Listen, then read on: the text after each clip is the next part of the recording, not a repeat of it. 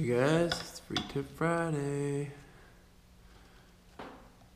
Gonna get detailed. It's Free Tip Friday.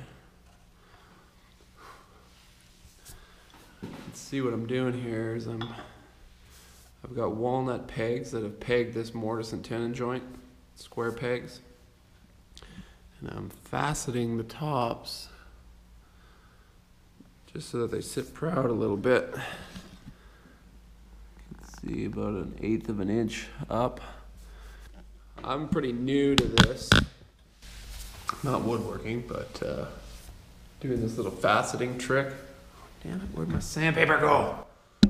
Yeah, but 1 second it just disappears. Anyway, there it is. Okay.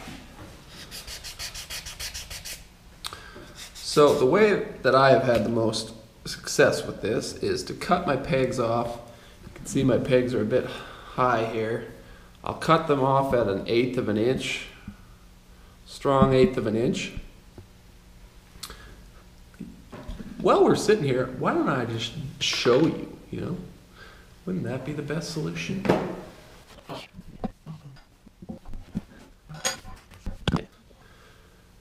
So some methods show that you can use a chisel and like a putty knife, and then use the putty knife so that your chisel doesn't mark the wood, and you kind of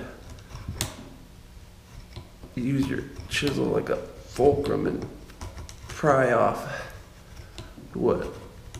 Now this works, but I find it's not quite as accurate as cutting your pegs to height first. And I find it's hard to get a smooth face. It kind of goes up and down and gets almost a scalloped, stepped look. If you try and pare the edge like this, you're always going to tear off that back edge, especially with walnut because it's so dry. So I've been having a little success just using the file to kind of get the facets started. And then you see how I use my fingers here, resting on the thing so that my file doesn't scratch the face of the wood. I'm kind of holding it like a guide and sliding back and forth, keeps everything parallel. I find if you just rough it, it's shaking the camera a little bit? Yeah, sorry. If you kind of get your faces rough, shaped, get them started this way. Once you have them started, I've been having the most luck with a low angle carving chisel. And you can kind of come a bit on an angle, skew it a little bit. And once you get close and you get a good face going, you can just shave off layers, get that right down to the base of the peg right there. And then once you do one face, just flip it around to the other side.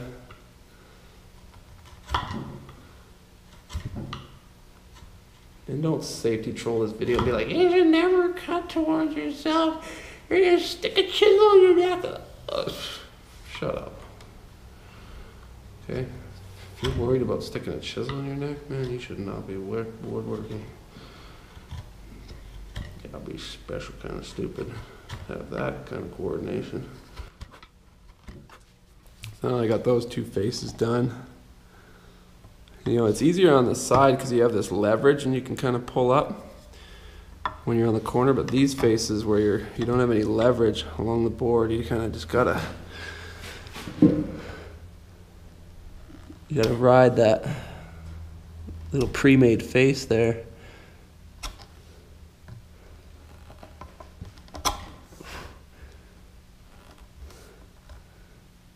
It's a bit tricky.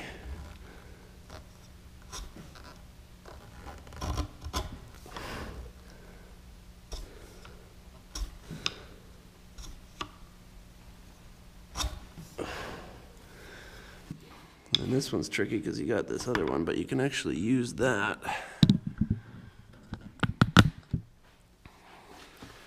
as a pivot. So you just start by taking little tiny shavings and you just work your way down. See, I'm leveraging off the top of this peg here.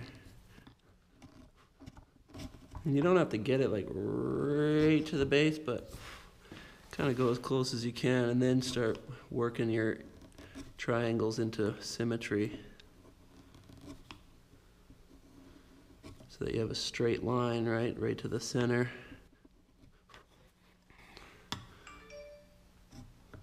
Yes, honey? Are you done yet? My wife actually doesn't sound like that.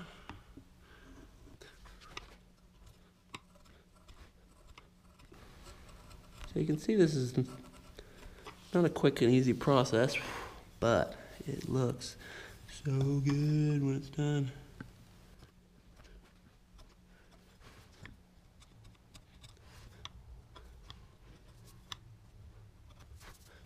And at this point you can go across the grain and not worry about doing too much damage as long as you're just tight it in. When you're done, it looks like that.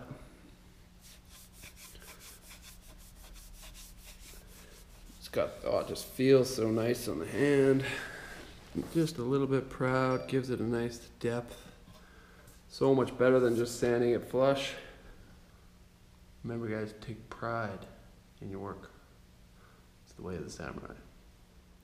Check this out.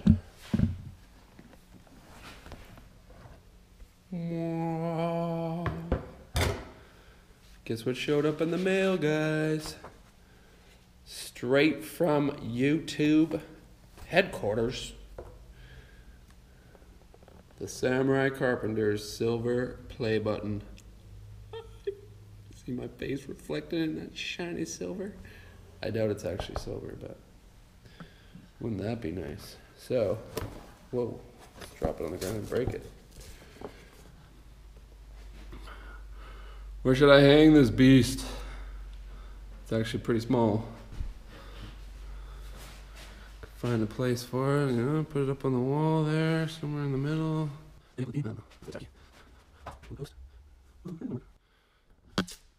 Anyways, it's legit.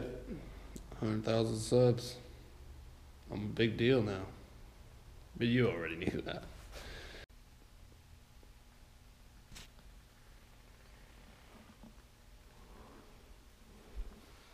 Come on, you can't tell me that doesn't give you that warm feeling down in your loins, you know what I'm saying? So that was your tip. Right, just an FYI for all the guys that were looking for the new sawhorse plans. If you signed up for the original plans and gave your email and you're on our email list, we already sent out the new plans to everybody. So you check your junk mailbox if it's not in your inbox, and you'll see an email from the Samurai Carpenter and it'll have the new plans available for download in the email. So if you want those new plans, check your spam or whatever folders and you should find it. Other than that, oh, it's worse than literally. How's that for joinery? More like bonery.